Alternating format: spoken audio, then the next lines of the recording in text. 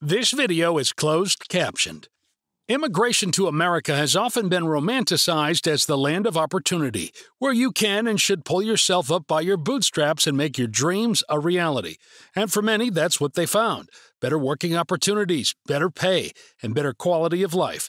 But for many American citizens, they don't see or experience the same prospects. The cost of living is steadily rising worldwide, and some pockets of the U.S. feel more pressure than others. For example, the cost of living in California's Bay Area is 3 times that of Arizona. Texas is another state that offers open spaces at a fraction of the price.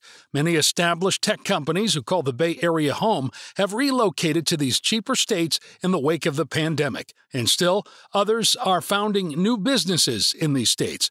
And looking outside of the U.S., there is an increasing demand for skilled jobs in Mexico, allowing those who can't work remotely to continue considering an international relocation. Jobs such as architects, software engineers, web developers, product managers, IT, and marketing managers are all in demand and likely to pay enough to allow a comfortable lifestyle in Mexico. This corporate shakeup is only one reason that citizens are considering big moves. In sky-high markets like New York, Miami, Los Angeles, and the Bay Area, you, or your combined household, need to make at least $250,000 a year to afford a home. Average home prices are well over the $1 million mark, meaning that blue and white-collared workers are forced to live paycheck to paycheck, even if they're earning 6-figure salaries. High-density housing is becoming standard, meaning the dream of a white picket fence where the kids or pets can run free is becoming a thing of the past. Those looking for properties larger than a shoebox to call home have to get more resourceful with their relocation strategies. Remote work and a shift to an increasingly popular freelance marketplace have made moving to new cities, states, and even countries more accessible than ever. And where are they flocking to? Mexico. Mexico has always been popular with vacationers. Spring breakers crowd the beaches. Families and couples fill up all-inclusive resorts, and outdoor enthusiasts find an adventurer's paradise around every corner. It's also been popular with retirees looking to move on a fixed income. But the same things that make it a memorable vacation or affordable retirement location also make it excellent for full-time residents. Here are some of the top perks that have enticed more than 1.5 million Americans to move south of the border. The weather is sublime. When it comes to climate, there are 3 main options when considering Mexico. Although Mexico attracts snowbirds looking to escape winter, there are some areas that experience more seasonal, cooler weather. The highland mountain towns in central Mexico can offer this cooler weather if you aren't ready to jump straight into the tropical climate. And if you prefer to bask in the sun and warmth year-round, either coast offers plenty of options. Sure, there are crowded and expensive tourist destinations, but plenty of sleepy towns along the coast are much more affordable than in the U.S.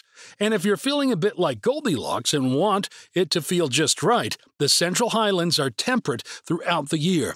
Healthcare is actually affordable.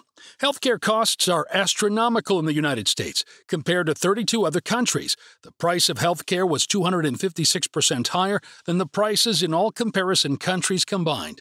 Let that sink in. 2.5 times more expensive than 32 other countries combined.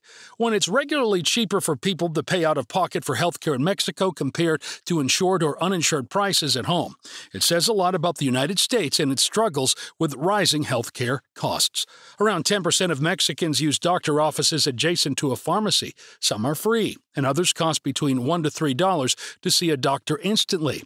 Get a prescription for your medical condition and get your medication right next door at the pharmacy or get referred to a specialist if needed. I don't know you, but I sure don't know any doctor in the United States who would see you instantly without an appointment and treat you for a few bucks. If you enjoy our videos, join us on our journey worldwide by subscribing to our channel. Please click the bell icon to get notified when we publish a new video. Mexico isn't perfect when it comes to taking care of its citizens, but it's been steadily improving, whereas the United States has not been as consistent. In a quality rating provided by The Lancet, out of 100 points, Mexico rose from 49.2 to 62.6 between 1990 and 2015. The U.S. rose in those years as well, but only by 7.5 points. Another study released in 2019 cited that a single day spent in a U.S. hospital will cost a patient more than $1,500, but the same time spent in Mexico will cost about $150 to $250, depending on the hospital. While prices have increased over time, the discrepancy is still massive, enticing U.S. citizens to travel for health care or relocate entirely. Is Mexico safe? It's a lot safer than you think, and safer than some parts of the U.S. Popular television series, movies, and occasional news coverage would have us all believe that Mexico is impoverished and crime-ridden. But, like most places in the world, the reality is much more nuanced. Some portions of cities are safer than others. Heavy tourist areas may be more prone to pickpocketing or mugging, and some small villages may not have had any violent crime in years.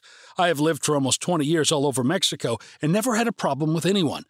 The numbers change from year to year, but when looking at overall crimes committed in the U.S. versus Mexico, you might be surprised by the results. For every 100,000 residents in America, about 4,000 are victims of crimes.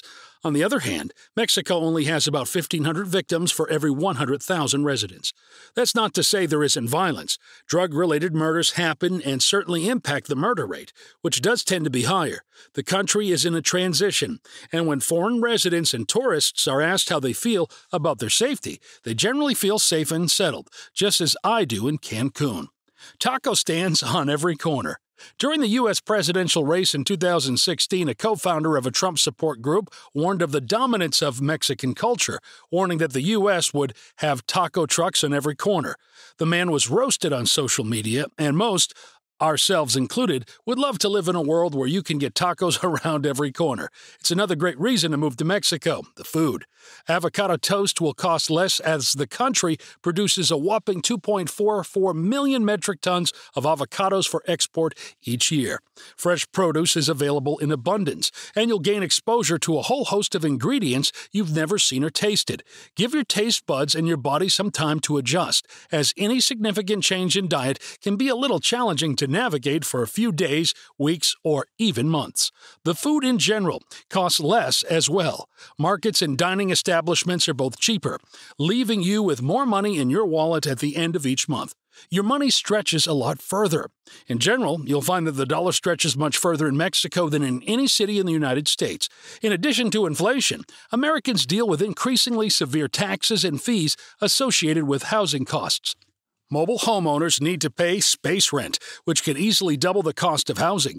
HOA fees, property taxes, and local taxes have become significant line items or monthly bills, making homeownership even more cost-prohibitive. But in Mexico, property owners have low tax rates, and the general cost of upkeep is lower. Material prices and labor fees are much lower for house maintenance and construction services, keeping the recurring costs of landscaping, pool maintenance, and housing upgrades much more attainable. The minimum daily wage was 175 pesos, or about $9 for the normal worker at the time this video was made. This all adds up to a superb quality of life for those who choose to make the change in scenery. Spending less on the necessities of food, utilities, housing, and healthcare leaves more discretionary income at the end of each month. And whether you're a remote worker or on a fixed retirement income, that's good news. It gives you the ability to add more comforts to your home or more fully explore this new country you just moved to. Or save up to move somewhere else in a few years if the nomad bug has bitten you. That does it for today's video. If your job were no object, where would you move to tomorrow? And if it's Mexico, what city has captured your interest? Sound off in the comments below. Remember to hit the like button to let us know if you enjoyed this video. And if you'd like to see more news and travel-related content like this, subscribe to our channel. If you ring the bell and enable all notifications, you'll never miss an upload from us. Who knows, maybe we'll travel to your dream destination next. Until next time.